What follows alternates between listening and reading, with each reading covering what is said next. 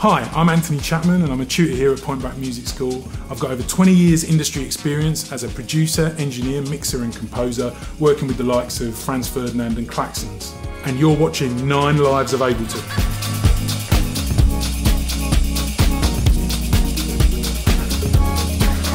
If you're new to making electronic music, these videos should give you an overview of how to get started using Live and an idea of what it's capable of. If you're experienced with other platforms but new to Live, you'll probably find these videos really useful as well.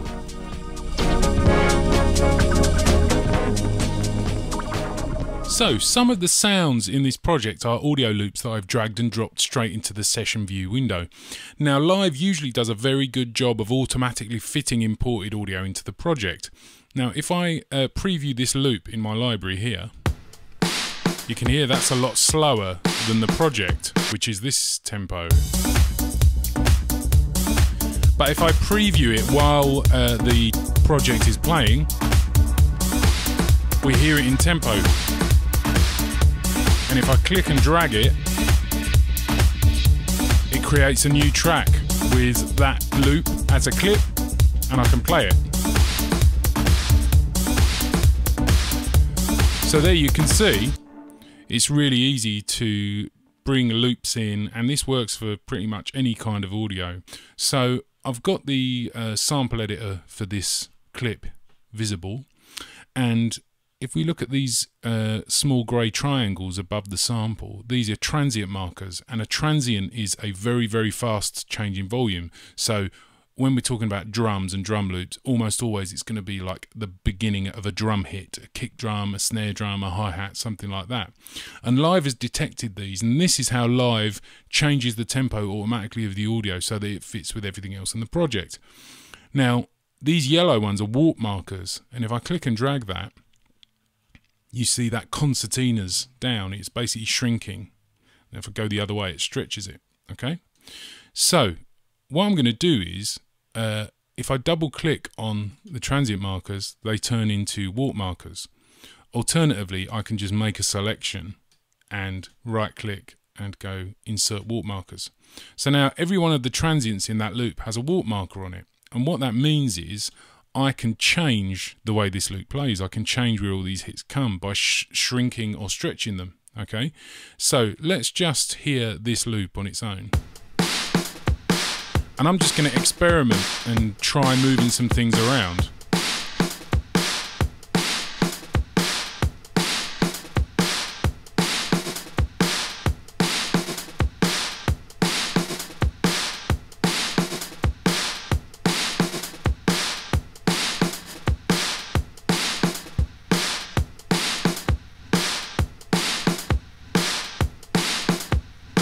Okay,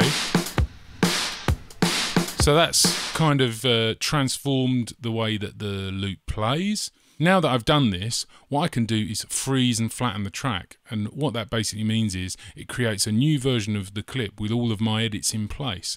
So I'm going to right click here and go freeze track. Yes, I want to stop audio. It freezes it, and now I'm going to go flatten. So flatten makes a new audio file which has all of those edits in it. So if I play it,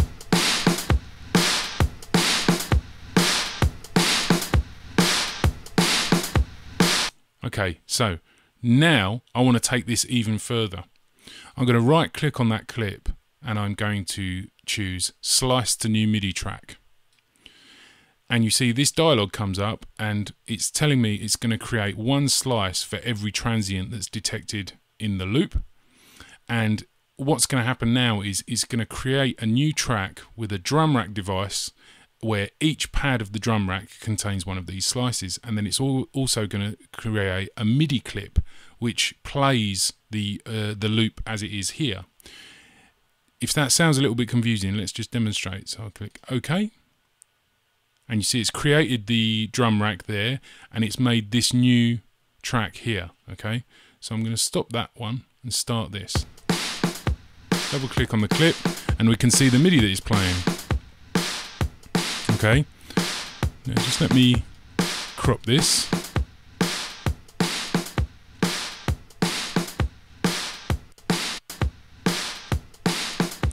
And Now I'm just going to manipulate this even further. Each one of these MIDI notes is playing a bit of that beat.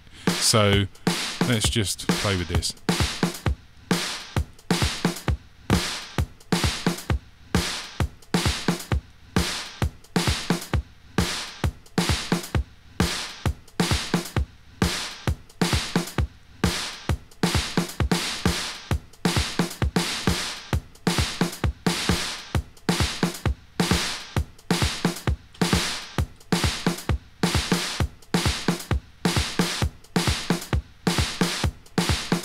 So there we go, I've managed to completely transform that from what the beat originally was. You remember, if we listen back to the original one, and we've gone from that to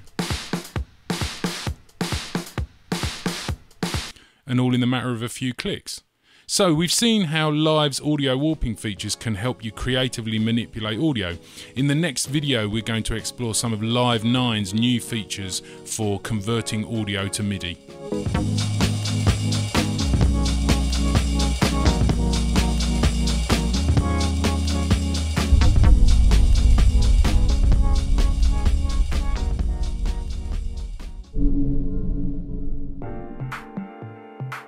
At Point Blank Online, you've got two methods of interaction with your tutor. Firstly, you've got the weekly online masterclass, which is in real time. And then also we've got feedback on your assignments, and that's known as DVR. So the online masterclass is a 1-hour session you get with your tutor every week. You can ask questions about the lesson content and get instant feedback, and also demonstrations on the fly from their computer desktop with our streaming technology. DVR stands for Direct Video Response, and the concept is really simple.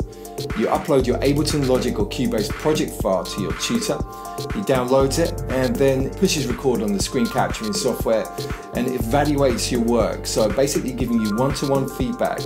You see all of the mouse movements and any parameter changes made by your tutor.